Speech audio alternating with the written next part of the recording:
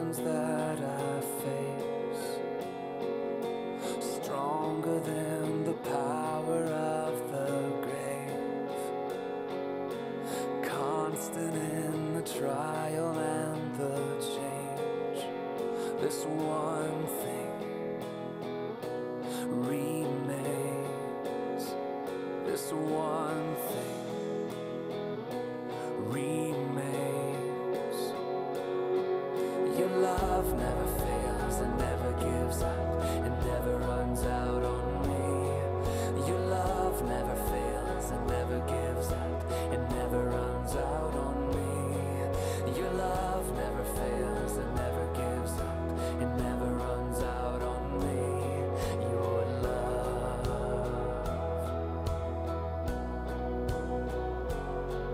And on and on and on and on it goes.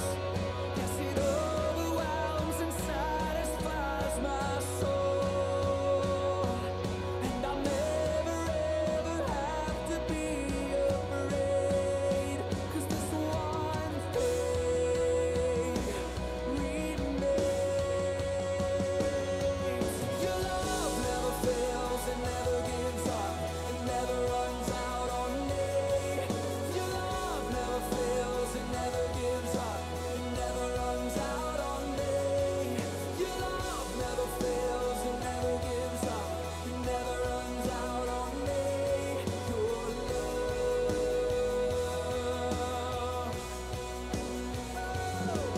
In death, in life, I'm confident and covered by the power of your great love. I know my debt is paid.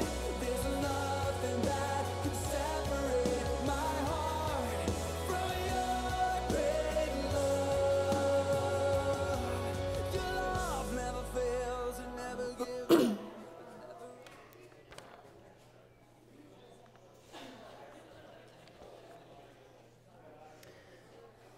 Good morning. It's a lovely morning, and it's good to see each of you this morning. Thinking back to a week ago when I was up at the state park with our kids, similar morning. It was just lovely after a not very nice Saturday up there. But very beautiful day this morning. Thank you for coming out to worship. For those of you online, welcome. I am the third string this morning. So Pastor Rob is on sabbatical for, not that I'm counting, but 23 more days. And then our student pastor, Rick, he's here today, but he was on vacation this week. And so you get the youth director again. But it's a pleasure for me to walk with you this morning in worship. So all joking aside, if you want to stand up, just kind of say good morning to each other. Don't shake hands. That's against the rules, you know. So just say good morning. And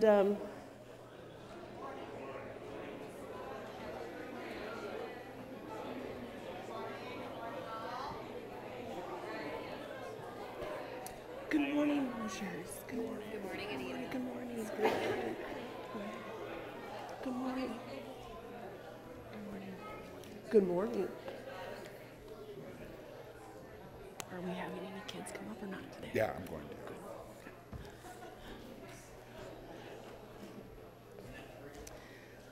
Our call to worship this morning is a responsive reading that you'll see on the screen, and I think it's self-explanatory. So I will read the leader, and you can read the all part.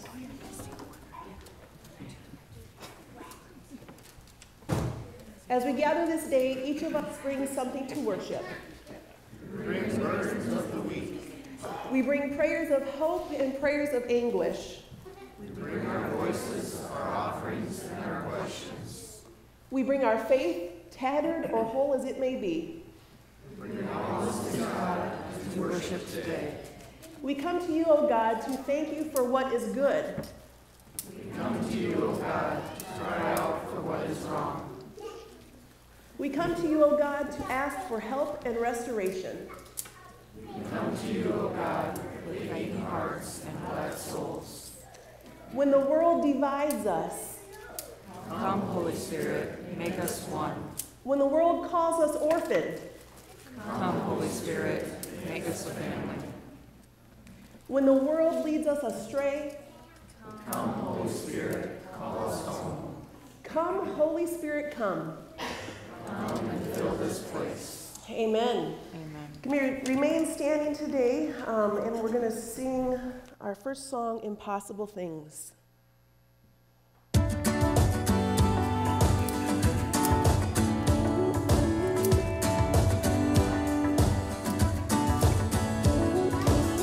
You heal the broken-hearted.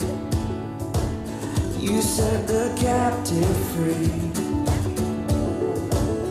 You lift the heavy burden. And even now you are lifting me. There is no healer like the Lord our Maker. There is no equal to the King of Kings. Oh, our God is with us, we will fear no evil. 'Cause you do impossible things. Yes, you do impossible things.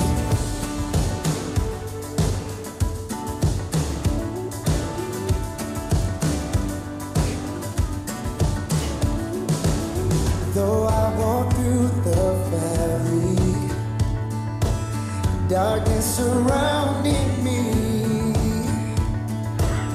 there you prepare a table,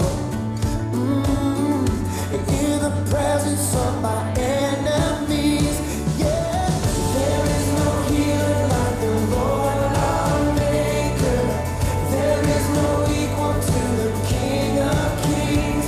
Oh, our God is with us, we will fear no evil.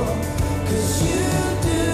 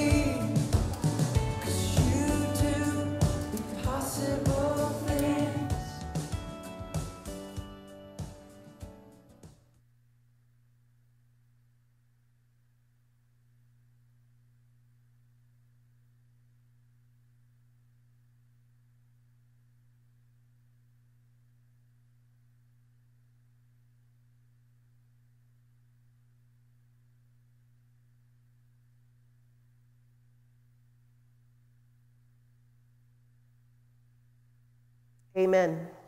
Sorry about that. You may be seated. And Al, you can come on up for our children's message.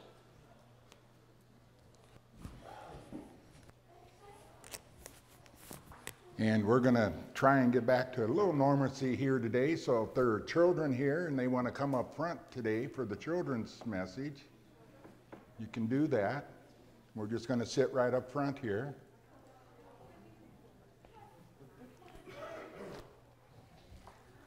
Come on up.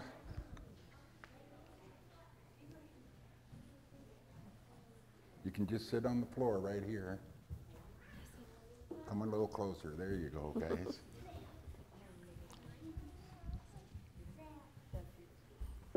I got a few things here today I want to talk to you about.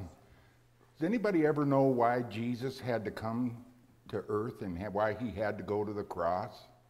Does anybody know why? Well, hopefully after this morning you'll know why, okay? But when you guys were born, this is you guys, you're pretty pure, aren't you? Nice and clean, and you haven't done anything wrong or anything like that. But, you know, as we get a little older, sin has a way of coming into our lives. And sin kind of changes us a little bit. Kind of makes us a little darker and a little more color through there, doesn't it? But you know what? God had a great rescue plan. He's seen that. And God didn't want us to be like that. So he sent Jesus into our lives. And he knew that Jesus would have to go to the cross to take these sins away. And what if Jesus came and took the sins of the whole world and took that all upon himself? And Jesus just took all them sins and took them away. That sin is now gone. And Jesus was able to do that because he had to go to the cross and he had to die there. But when he did that, he kept all of our sins there. He left them at the cross.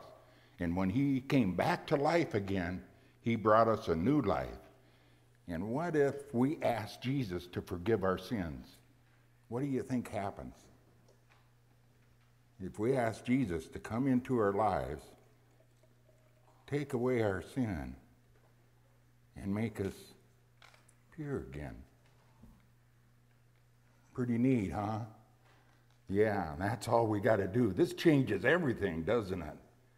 Because through Jesus, we are able to get rid of sin. We could have never did this on our own. But Jesus came and helped us do that. Okay? Let's have a word of prayer.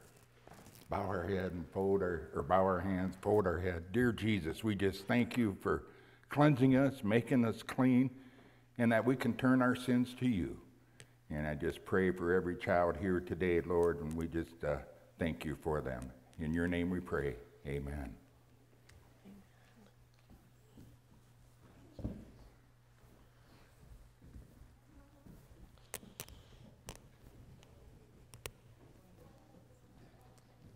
Thank you, Al. I don't know if I need to do anything else this morning. That pretty much sums it all up.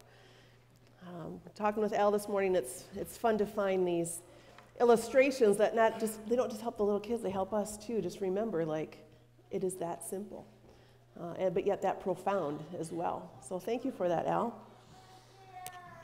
We'll move into our message time this morning. You can open any Bibles you have with you to Philippians chapter 3. I was going to read the whole chapter, and I still might do that, or I might stop after verse 14. So you just got to follow along and see where we end up.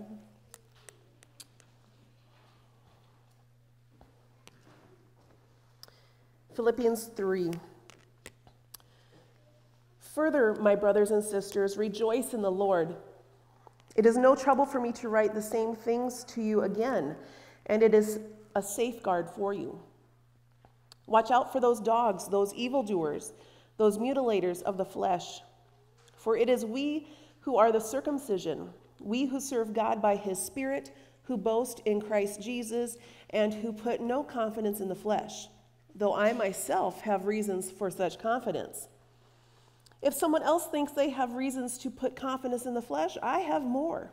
Circumcised on the 8th day, of the people of Israel, of the tribe of Benjamin, a Hebrew of Hebrews, in regard to the law, a Pharisee, as for zeal, persecuting the church, as for righteousness based on the law, faultless.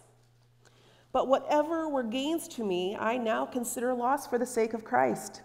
What is more, I consider everything a loss because of the surpassing worth of knowing Christ Jesus my Lord, for whose sake I have lost all things. I consider them garbage, that I may gain Christ and be found in him, not having a righteousness of my own that comes from the law, but that which is through faith in Christ, the righteousness that comes from God on the basis of faith.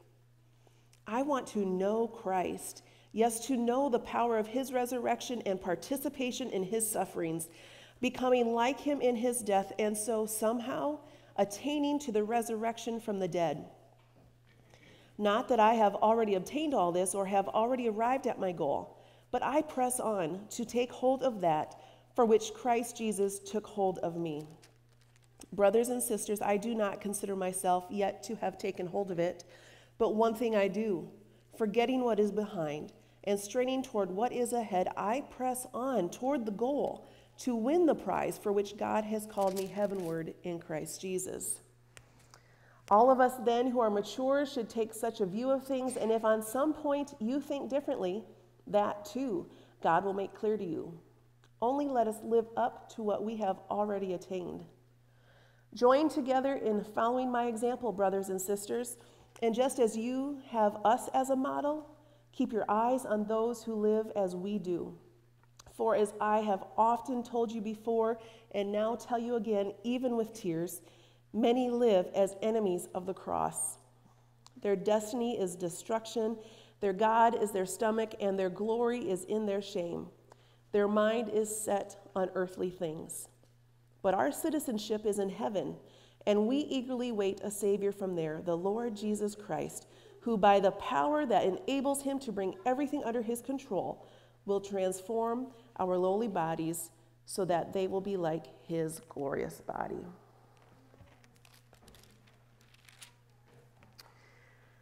Let's pray. Lord, I thank you for your word this morning. I thank you for the Apostle Paul and his life and his journey. And I pray this morning that as we join together in his words and take a deeper look, that you would be speaking to us through these words. That anything I have to say is not from myself, but from you. And that anything that anybody hears is not from me, but from you. God, I praise you for this morning. I thank you for those who are here. Thank you for your promises that we can join and have hope in them. In Jesus, I pray, amen.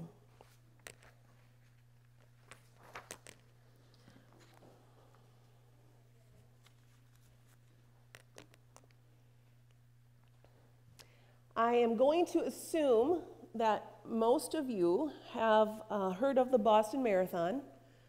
I'm also going to assume that most of you have not run in the Boston Marathon, nor have I, shocker. But it is actually canceled this year because of COVID, but you know, it's been a big race. I don't know how many years back it was. We'll remember it for the Boston Marathon bombing and all of that. But about the Boston Marathon, I would say there's probably 3 different kinds of runners in the Boston Marathon, or maybe even any marathon for that matter. But I'm going to, use the Boston Marathon as our go-to this morning. So you've got the people who sign up and they enter the race, and they're going to run a little bit just to get, to say that, well, I ran the Boston Marathon. But they're going to check out shortly down the road just so they can get their little badge that says, I ran the Boston Marathon, to get their participation award, right? So you'll have those. If I were to ever run the Boston Marathon, that would be me. Then you have people, other runners, who run with the goal to finish, but maybe not finish first, but at least to say, I ran the Boston Marathon and I finished. They do whatever it takes to physically cross the finish line, whether they have to walk the majority of the race, whether they need to crawl across the finish line, maybe somebody comes alongside them, but they are going to finish. My favorite part about this picture, exemplifying crossing the finish line, is the man in the very bottom of your screen in black. He's like, ha, yes, I did this, I made it, right? Then there's the last group of people who I would say are the runners who run with the goal to win. They're not just going to finish, they want to win. And in order to run a race that way, you need to train. You need to put in extra time. You have to have a mental game and a physical preparation for that. And they run with one goal, to cross the finish line first. So there's those three kinds of people. But then there are sometimes these others, very rarely have I heard about them, but they sneak through. And I don't know, has anybody here heard of Rosie Ruiz from 1980? Some of you were not alive at that time, neither was I. Rosie Ruiz, she was the female winner of the 1980 Boston Marathon. And she cheated. She actually was kind of towards the end of the race, and she came out of the crowd and just started running as if she had been running the entire race, and finished first. And she had this whole saga that made it look like she had, just put in all this energy and time running the 26 miles, but she did not. And people had suspicions about it, but they couldn't really prove for sure. There wasn't any evidence for sure that she wasn't registered, and she made up this story that, my short hair probably looked like a man, so you just overlooked me, and that kind of stuff. But she won. And if you Google her or go on YouTube, you'll see her in media interviews. And somebody asks, well, what would you do if we took your title away? And she fumbles around, and then all of a sudden she starts crying because, I don't know what I would do because, she won that. So, Rosie, we're going to talk about her a little bit more at the end of our message today, but she lived a lie and fooled many into believing it. So hold on to this running and racing idea. And we'll come back to that. But for now, we're going to spend some time just in chapter 3 of Philippians. In this chapter, scholars have broken it down in many different ways. And so the way that was easier for me to make sense of, to keep it simplified, was there's 3 different sections. In verses 1 through 3, we have Paul's warning. He's going to be talking about things to be careful of. In verses 4 through 6 is Paul's testimony. And then in verses 7 through 14, you'll have Paul's goal. So in the first 3 verses, Paul is warning the Philippians to be careful of, if you look at the text, the dogs and the evildoers. Excuse me. He is talking about the radical group of Jews, the Judaizers. And Paul would come along and preach the message of salvation through grace and faith alone. The Judaizers would come behind him and say, oh no, but you have to have works involved too. You have to do things. You can't just keep it from here to here. You have to be busy in doing things.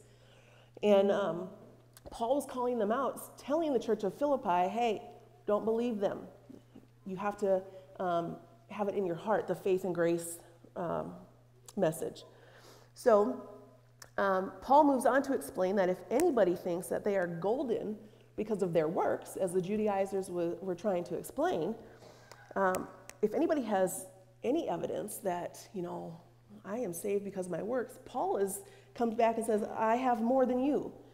And so he explains in verse 5 and 6 all of the reasons that if it were about my works, I'd be the winner, and I'd be, like I said, golden. So if you look at verses 5 and 6, you'll see this list. He was circumcised on the 8th day. So what that means is he was a genuine Jew. Some circumcised on the 13th day and so on, but if you're circumcised on the 8th day, you're a genuine Jew. He was a citizen of Israel. Israel, that was God's chosen people. He was in the tribe of Benjamin, which was a strong family lineage. He was Hebrew of Hebrews, he says. That's like, I am 100% Hebrew. I am 100% Dutch, right? Or I'm 100% this. He had no mixing and no other races in him, but he was Hebrew, pure Hebrew. He says, I was a Pharisee, part of the highest religious sect. My dad was a Pharisee. He said, as far as zeal, I had so much zeal that I was persecuting the church. And then lastly, he talks about his righteousness and that if it comes to, oh, I'm using my mic. That's what the problem is, huh? When it comes to righteousness and following the law, I was perfect, flawless. So, he's basically calling out, don't anybody try and say you've done more or done better because I have done so much. But he changes his song, his tune in verse 7. He begins to turn the tables to explain that what he thought were gains are now losses. So what he had over here, circumcision, being of the tribe of Benjamin, being in the Pharisee, being a Hebrew, all these things that he counted as gains are now switched over here to losses. In business terms, all those things were assets. Well, not anymore. They're over here in liability. And all of those religious accomplishments that we just reviewed are now, what does the scripture say? Garbage.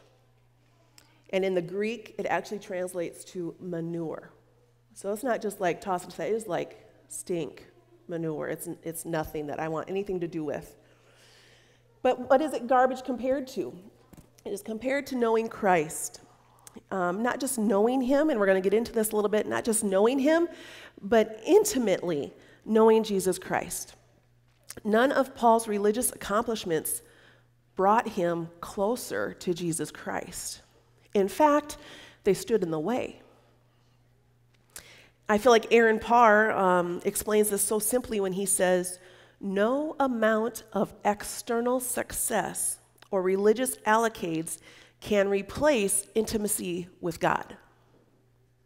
No amount of external success or religious accolades or accomplishments can replace intimacy with God.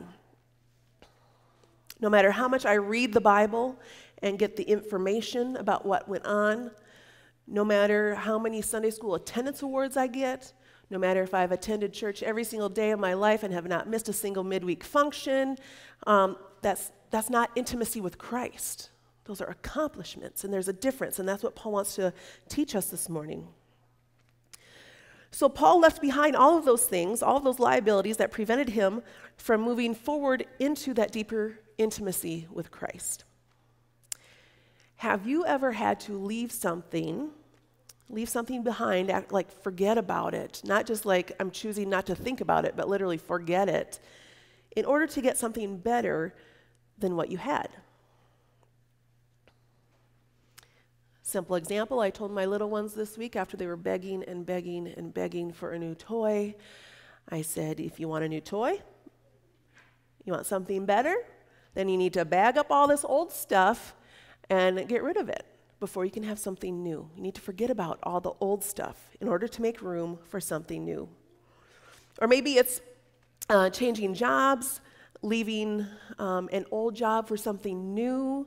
Maybe it is a relationship, letting go of an old relationship and what was in order to create and cultivate intimacy in what lies ahead.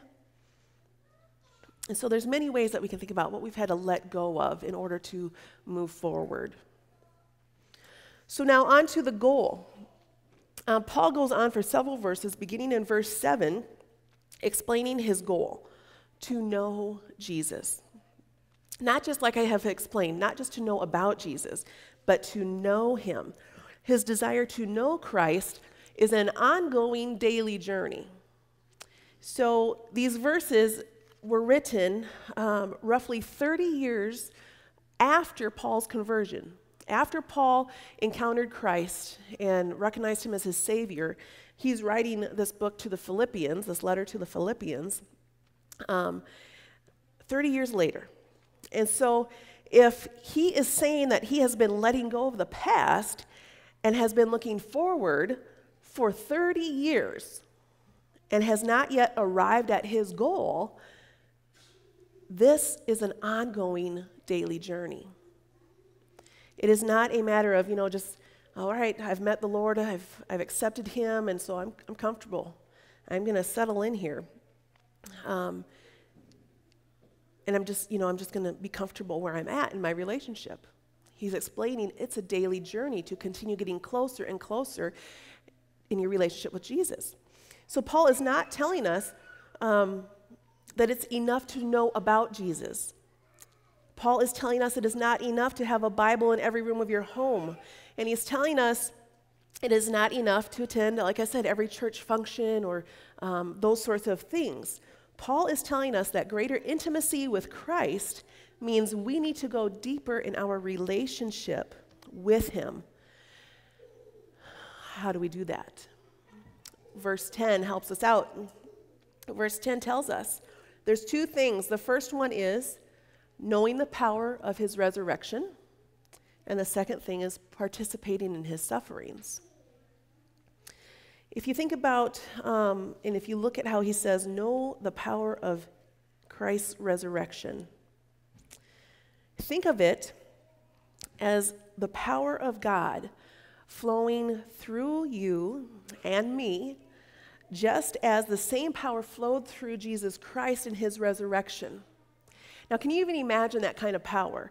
I mean, you think of Jesus, he was crucified on the cross, he was beaten before he even got there, and lays dead in the grave. But the power that it would take to resurrect that can be ours. We want to know that power. I want to have that same power flowing through me to resist sin or to resist addictions, and the power to proclaim truth in the middle of pandemics and politics and persecution. That is not power from ourselves. You cannot give me that power. I cannot give you that power. Only God can give us that power, which is also the same as that of the resurrection of Christ. The second thing that I had noted was to get to know Christ more intimately and to really know him. We need to participate in his sufferings. So, I thought about that. Well, why would I want to participate in a crucifixion? I feel like I could get to know Jesus by reading other things about him instead of doing that. But what this is explaining to us is that one of the most intimate ways to get to know someone is to experience their pain. And I think we're a people that have experienced and know pain quite well. For example, I can empathize. I could empathize and understand the pain of having a young child in the hospital. I can understand that. As a woman, seeing somebody with a young child in the hospital, I can understand why that would be difficult and stressful and burdensome, and there's suffering of sort. But until I experienced that pain, it was my own pain when my baby girls were flown in separate helicopters from Marshall to Sioux Falls, and I had to stay in my own hospital for 4 days, the first 4 days of their lives. I wouldn't have understood that kind of pain until I have lived through it myself. It's when I experienced it that then I got it. Oh, I know what this is like. We can think the same about medical diagnoses until it's my family member diagnosed with COVID, cancer, Lyme disease. Until it's my family member, I can understand and I can get why that's hard, but until I'm experiencing that, until we're experiencing that, I can't know it. And so Paul is saying, I want to know Christ's sufferings. I want to experience his sufferings in order to know him and in order to appreciate him more intimately. He continues to clarify that he has not reached his goal. And the point is that the only way he can get closer to his goal is getting deeper in his relationship with Christ by forgetting those things behind, leaving what is behind, and moving towards what is to come. You know, I think you all can probably think of some things you've had to leave behind. And I've had to leave behind some good stuff in my, to some of you, short life, to others of you, old life. And I've had to do that in order to experience a deeper relationship with Christ. To help you get your thoughts flowing about, have I done this, or can I get to know Christ more? Here's some examples. Changing, for my own life, changing colleges. You know, I went to one college thinking this is where it's at. This is where I'm going to learn all I need to know about the Lord. And after a year, I'm like, there is nothing here for me. I need to go somewhere else. I need to get closer to Jesus and learn more. So I went to a Bible college where I found out, like, did I even read a Bible before? Because I just didn't have a clue. Like, whoa, I can get closer by changing things in my life. I've had to leave ministry before in order to get more intimate with Christ. I've had to end relationships, you know, reevaluating friendships, setting aside my own goals and setting aside my own plans, which are all plans of the flesh. For example, Danny and I planned on having 2 children. It's funny, because that was our plans. Well, you know, God never gave us 2 kids. We had 1, and then we had 3. So set aside your plans and your goals. Draw closer and get more intimate with God. And then, of course, I left ministry, but then you know, this is the oxymoron here. Left ministry to get closer and deeper with Christ. And here I am. I had to return to ministry to continue to grow and get deeper with Christ. Okay? So you have to leave things behind and forget things behind, not because they're bad, right? Morningside College is not bad. Emmaus Bible College brought me closer to Christ. Certain relationships were not bad for me. I just needed other relationships to bring me closer to Christ. Having 1 or 3 children was not bad. I need 6 children to bring me closer to Christ. So what are those things in your life that you can let go of and leave behind in order to go deeper and closer to your Savior?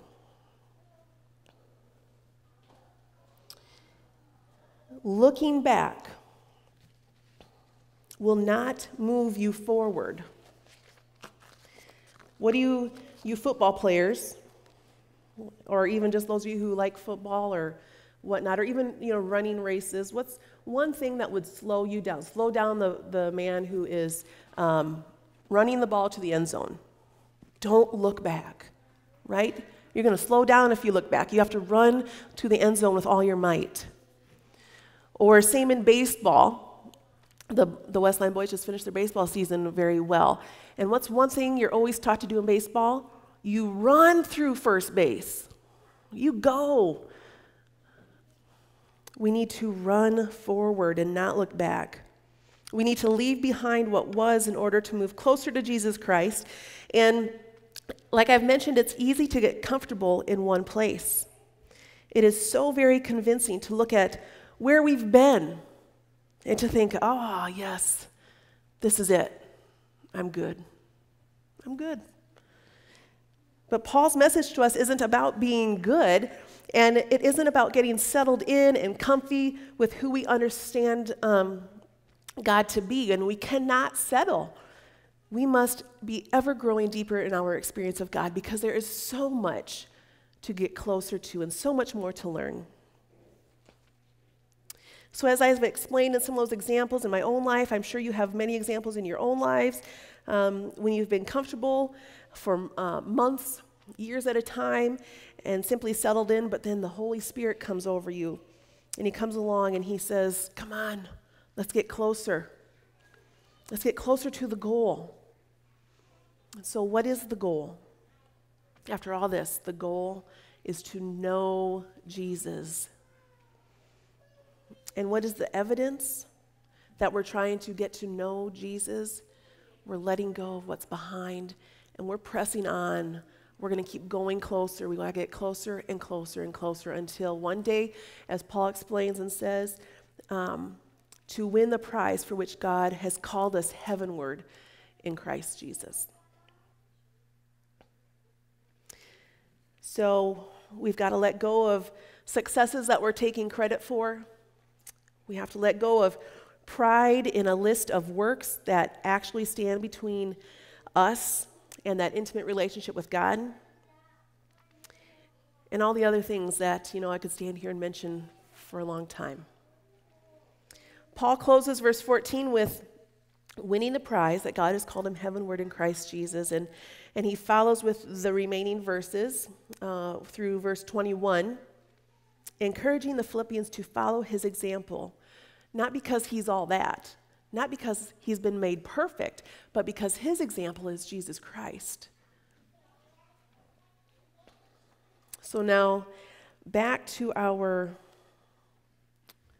marathon, our run. If intimacy with Jesus were like running a race, how are you running? Is your mind set on earthly things? Are you just doing it to get that participation award? Are you like Rosie? You're not even running, you're just kind of pretending. You're telling pretty good stories, and not even just to everybody else, but to yourself that, I can make it look like I'm running. I can make it look like I'm getting closer to Jesus. Last week when I was camping with our kids, one of the best weekends of my life, we were talking about being authentic and taking off our masks because, Jesus didn't create masks, and we're called to be authentic. And so that kind of reminded me of Rosie. She had a pretty big mask she was hiding behind, and it didn't do much good for her. She actually died a couple years ago at age 66, I believe, not very old, and I think it was from cancer. But she went kind of into hiding after all this because can you imagine winning the Boston Marathon but not winning the Boston Marathon and trying to do that? I think that'd be difficult. But I think even more difficult is trying to be Rosie in your race to the prize for which God has called you heavenward. So like I said, are you pretending to run, or is your citizenship in heaven? And are you running to win the prize, to have intimacy with Jesus Christ? Let's pray. God, we want to know you. We have so much to learn, so much growing to do, and to live as Paul has encouraged us. Not to live necessarily like Paul because he was the chief of sinners, as he explains, but to live like you because that's who he wants to be like. God, I pray that we'd have that same zeal as Paul, that we would want to be closer to you and that we would never settle for where we are. It's one thing, Lord, to proclaim you as our Savior and to be good with that, but there's more to that relationship that we can go after. Draw us near to your Son, Lord. Please help each of us to strain toward what is ahead in order to be called heavenward. In Jesus' name we pray, amen.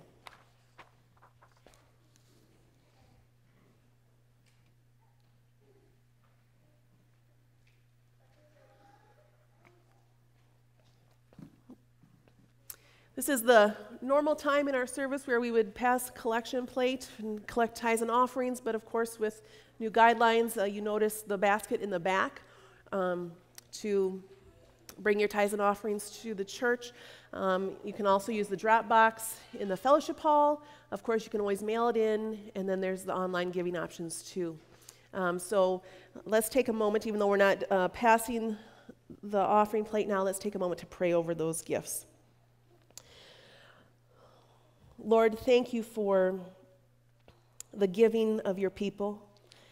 Thank you for the leadership that you have put in place within our congregation and this church, who use their wisdom and their discernment to best distribute these funds. God, we know that there are many needs. There are many people and places that we can give to. And I just pray that as we give, and that as the church receives, as our deacons disperse the monies that are given, that you would be honored and you would be glorified with that. Thank you, Lord, for just providing everything that we need in exactly the time that we need it, Lord, according to your reasons and purposes. In Jesus' name, amen.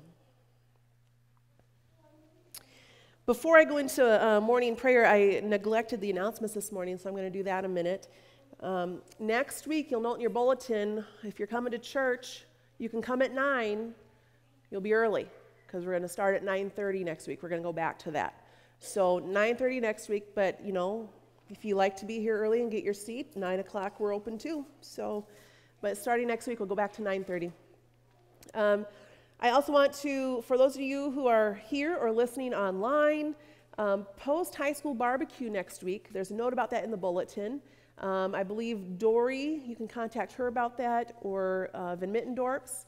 That is for post-high school students. So anybody who's graduated high school through, I believe, 4 years after, kind of like the college years. Hopefully just a new group, a new space for y'all to hang out and to be fed and just to fellowship with each other in your in the same age range, because that's often a section of folks that we overlook. Like all of a sudden you're a kid and then you have to grow up and, what do we do? So this will be a neat opportunity for you guys to get involved that way. And then I also want to highlight Eileen, or Miss Eileen as she's called in our house, is working diligently for Sunday school. You've probably gotten emails about that, and if you haven't gotten emails, you can look in the bulletin. There's information about it there. There's a few teachers yet a few positions that need to be filled, and also looking at starting Sunday school possibly in October. Is that right, Eileen? Okay, in October. So please just keep your antennas up for the Sunday school information so that your kids can be involved. Please register them with Eileen. Send her an email to get them registered so we have enough supplies and materials, because that is something that I know is missing. We missed that part of our ministry here at First Reformed, and it'd be nice to get back into that, and we want to make sure that all kids are included. So there's your announcements. With that, we'll go into our prayers and joys and concerns. First, our sympathy goes out to Rob and Dory and the passing of Dory's Uncle Alvin. That was last weekend. I believe the funeral or family service was on Tuesday. Uncle Alvin Van Land. Larry Cruz had gallbladder surgery on Wednesday. I don't know how he's doing. Does anybody? Okay, no news is good news, so he's doing well. He's home? Okay. And then Sarah Krupke, as you've gotten the emails, is undergoing some tests for a mass on her brain, and that's all that we know right now. There's just a lot of testing going on, so pray for that family as they go through that. As of right now, I understand Sarah's feeling pretty well. It's just that there's something going on, so pray for the Krupkes. Again, we need to continue to pray for Justin. Next week, early next week, he'll have another appointment, and he's had a few rough days again, so let's just keep praying for the Browers. It's been, I believe, over a year that they've had to be going through this. So let's continue to pray steadily for them. And then, of course, the others are other announcements, or I'm sorry, joys and concerns are in the bulletin. Things I want to add, though, is thank you for your support for Impact and for your prayers over us last weekend. We had a really good weekend, my opinion. Now, ask the kids, who knows? But it was a really good weekend. And the picture on the screen is from that weekend, a few of our kids kayaking on Roy Lake, and it was just wonderful and beautiful. So thank you for your prayers and providing and contributing to that ministry because the Holy Spirit was present. Let's turn to God and pray this morning. Almighty God, we're grateful for all that you've done for us in the last week, and for all that we look forward to all that you will do for us in the coming week. And I pray this morning, Lord, over all of our concerns and our joys. Lord, we pray for the family of Alvin Van Land and his sudden passing. We pray for Horsemen's as they grieve that loss of an uncle, and for the extended family as well, Lord. I want to pray that you would be with Larry in his recovery from having gallbladder surgery. Lord, some people might say that's a simple surgery, but recovery is never simple. So I pray for Larry, Lord, as he recovers at home. He continues to get stronger each day, that you be with Henrietta as she is there also, and that they would receive the support and the help and the encouragement that they need to get through this time. Lord, we also pray this morning for the Krupkes and the mystery of what's going on with Sarah and the small mass on her brain. Lord, we always hear that word and the mass, and we get worried and we get concerned. And I pray for the Krupkes, Lord, that they would just storm your throne and be bold and hopeful in the promises that you have for them. Whatever the test results show, we pray, God, that you would provide strength and you would provide that power within them to get through whatever it is that lies ahead. And also, Lord, remind them that you are a good God and you care for them and you care for their family, even in the uncertainty of whatever the results will show for Sarah. God, we also pray again for Justin. Lord, we talked this morning about knowing somebody and understanding and getting into a deeper relationship while we know somebody's suffering. And Lord, there are very few people who can know what Justin and Carrie have been carrying with them and going through in the last year. And God, we don't have shame in that, but we come to you because you know it. And you can provide for them power that we cannot. God, we pray for them, we love on them, we can serve them, we can give things, but God, we need you to intervene. We need you to provide the hope and to reassure them of your promises to them and in their lives. So God, just be with the Browers again this morning and in the coming week as they, I'm sure, look forward to heading back to Wisconsin and meeting with the doctors, and just be with them, Lord, to provide the best care for Justin. Lord, we also pray and never forget about our community members and our family members who are battling cancer, God. You know them each by name. You know each of their diagnoses. You know each of just all the details of what's coming up for them, whether it's tests, scans, treatments, waiting. And God, we give that all to you. We give each of them and their families to you. Lord, we also want to thank you and praise you for keeping our youth safe last weekend as we were able to go on a camping trip. Thank you for the ways that you showed up, whether it was in the beautiful space that we had, whether in the laughter amongst ourselves, in our joking, or whether it was in late night conversations in our tents, and even, God, through the storms that we got to experience. God, I pray for not just our young people, but I pray for the body of Christ to become authentic with one another, to drop our masks and to reflect your glory and the splendor of who you are in our lives. You've called us to that, Lord, and I pray again for strength for our kids to do that, and also for just all of us to put down the masks and to burn those and to accept who we are and who you've created us to be. And Lord, as we plan and gear up for the month of August and all that it holds as far as activities and trying to return to a normal schedule of sorts with our kids and activities and learning, I pray for our schools. I pray for our administration and our teachers.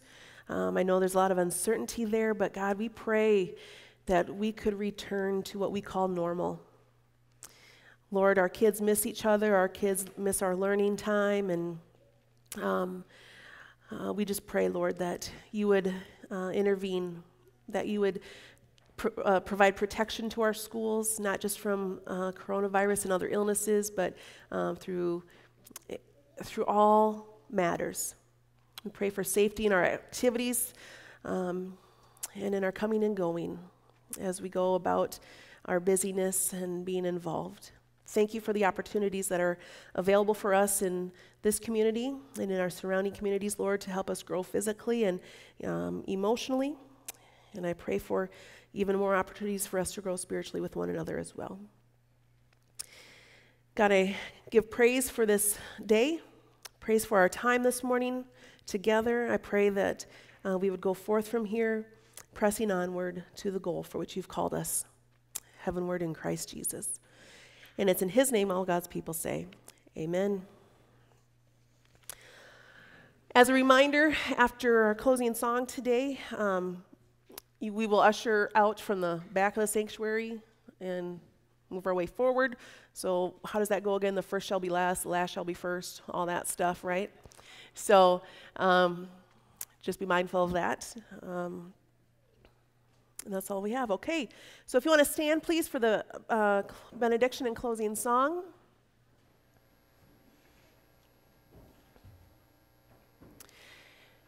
Now to him who is able to do far more abundantly than what we ask or think, according to the power at work within us, to him be the glory in the church and in Christ Jesus throughout all generations, forever and ever. Amen. Our closing song this morning is not Evidence, because it's a newer song, and downloading newer songs is kind of not liked by the computer. So we're going to do an older one, but still has a good message for us in regards to knowing Christ, and it's called In the Secret, or better known as I Want to Know You. Have a blessed week.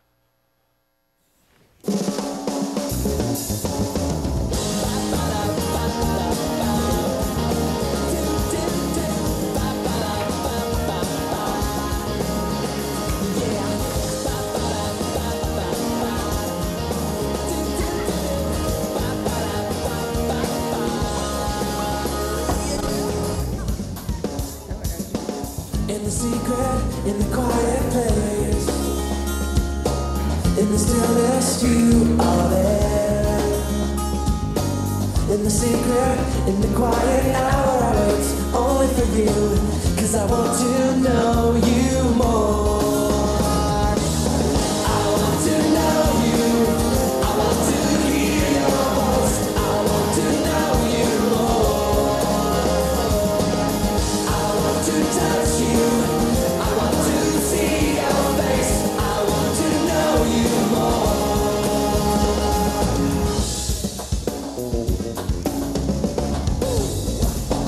I'm reaching for the highest goal, that I might receive the prize. Pressing onward, pushing every hindrance aside, out of my way, 'cause I want to know you.